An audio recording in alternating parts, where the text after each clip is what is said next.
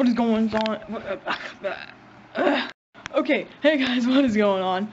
So, most of you probably already know right now, update on Tony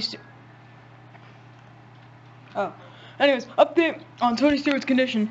If you guys do not know yet, he was injured in an ATV crash. Reports say he went over a dune, and when it landed on all four wheels, like, he hurt his back. He has officially been ruled out for the first half of the 2015 NASCAR Sprint Cup Series season.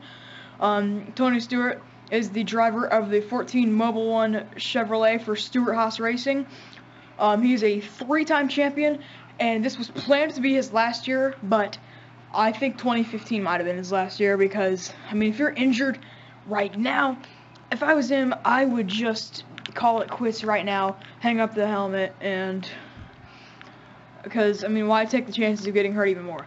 That's really all I have to say right now, guys. I don't really want to go into full detail right now because I don't have very much memory left on this. I have to get some bunch of races uploaded and everything.